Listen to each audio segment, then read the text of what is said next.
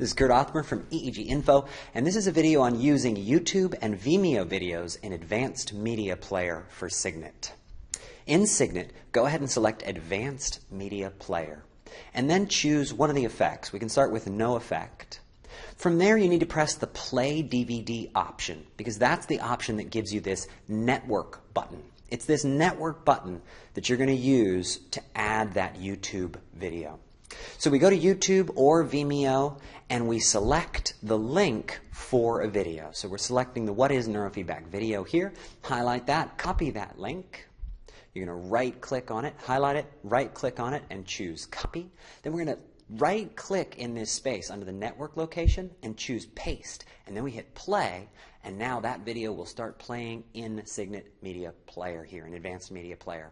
It really doesn't handle the high-definition videos in my experience, so look for standard definition videos. We can then choose an effect here, so we're going to choose Shrink, and that's going to cause the video to act with the biofeedback and shrink and increase in size with the amplitude, as we're used to with Advanced Media Player. And that's how we add files to Advanced Media Player from Vimeo and YouTube. Thank you so much.